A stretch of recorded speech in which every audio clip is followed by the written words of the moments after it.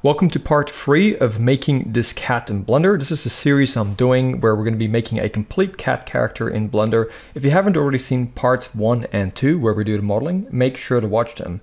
Now if you did watch them and you struggled a bit, in the description of this video you're going to find a link to the Gumroad page where you can download the model that I've already done. So in part 1 and 2 we modeled this cat, and afterwards I went ahead and cleaned up my model a little bit, which is just optional. I mean, if you didn't do that, yours will still work fine for this project.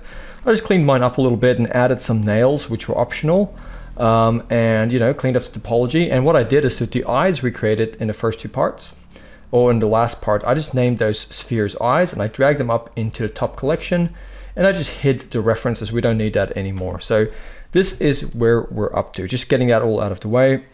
So once again, in the description below, if you just want to follow along with the one I've already modeled, or just have a look at it for reference with your modeling that you're doing. So we're now going to be UV unwrapping it. So let's, with our cat selected, we're actually going to be leaving the mirror. So we're only going to be unwrapping one part. That's how we're going to be doing it.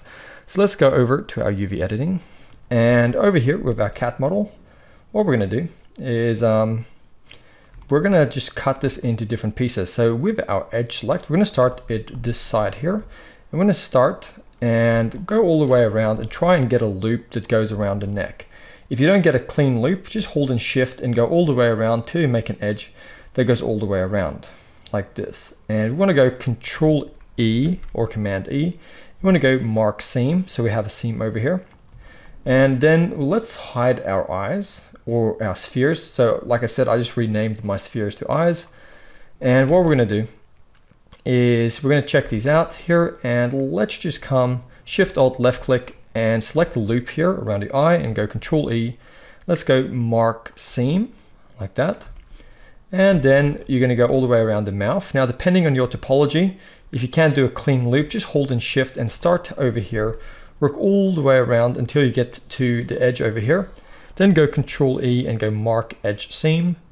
And if you want to, you can go around the nose like so. So I'm just going to do this like that. Control E and I'm going to go mark seam. And then what we need to do is just get the ears over here. So we're just going to go all the way around the ears like this, the bottom of the ears, till these two edges come together. We're going to go Control E and mark the seam. And then we need to go in the outside like so. So this edge starting here where we have the seam goes all the way around the cat ear and comes all the way touching this seam over here. We're going to go Control E and we're going to go mark seam. So now what we can do is with just, let's go to our face select. Let's just go C, and in wireframe, let's just select all of the face parts here. And if we go Control L or Control L, it'll select everything up to the seams. So if we have a seamless selection, this should happen. So we have all of these parts selected, and we're going to go U, so pressing U on our keyboard, and we're going to click on Unwrap. And now it's unwrapped. We can see everything is looking really good. Okay, this is exactly what we wanted. And we're going to press A to select everything, S to scale it down a little bit, and G to move it over. And for now, let's just go over here and press H just to hide it, because it's already done. And now let's go over here and let's just select. So you should be able to hold in Shift and Alt and just select a loop that runs all the way around like this. So as long as we have a bunch of edges running somewhere along here all the way around, making a loop, that's what we want. And then holding in Shift, we're just going to go all the way down like so, all the way to the bottom, to about here. And then we're going to take this loop that runs along here. So not at the very bottom, but just kind of in the middle here, and Shift Alt left click on that. So it meets up with this one over here. And we're going to go Control E and we're going to go mark seam like that. And then we're going to do the same thing for the back leg. So Shift Alt left click to select the loop that goes all the way around. And then holding in Shift, we're going to go all the way down the back of the leg till we get to this loop that runs in the bottom of our paw. Shift Alt left click on that loop. So we have that. We're going to go Control E and we're going to go mark seam. And then if you added nails, so I added nails to my 3D model. Now this is optional, and if you've downloaded the one that I have in the description below, you'll have the same thing. But you can just kind of select these guys, and You don't even have to add seams because they're going to be so small you won't really notice any stretching. So we're just going to leave them all as they are. And with the tail, that should all be fine. Now this is mirrored, but let's just say you're going to apply the mirror in the future.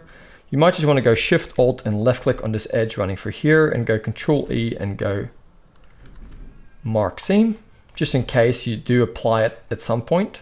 So you have those different parts. But for now, we're going to press A to select all of this, and we're going to go U and go Unwrap. And now all of this has unwrapped really nicely. You could actually go Alt H now over here to bring everything back. And let's just go A to select everything over here and then go U and unwrap one more time. And now it's done this. So what we could do to make this a little bit more efficient probably is we can come here and just select the tail. So select the loop here, Control E and go Mark Seam, A to select everything, and let's go U and unwrap. And now you can see that's a lot more efficient. And with all of this done, let's just press A over here, or just drag and select all of these parts. Let's just go to our transform, make it individual origin. Let's just go S and just scale them all down just a little bit so the bits aren't too close to each other. And if there are any overlapping bits, just select them and just move them away from other bits. But the idea here is just to kind of make sure nothing is overlapping like this. So they all seem to be pretty good out of the box. So I'm more or less happy with what we have here. Might just grab these guys, move them here. There we go. And then we have that done. So that is the UV unwrapping done. So in the next part, we're going to do something super fun, which I really enjoy, and that is doing our texturing for our cat. So make sure if you haven't already downloaded to download this model in the description. And let's go back to our layout. I'll see you guys in the next part.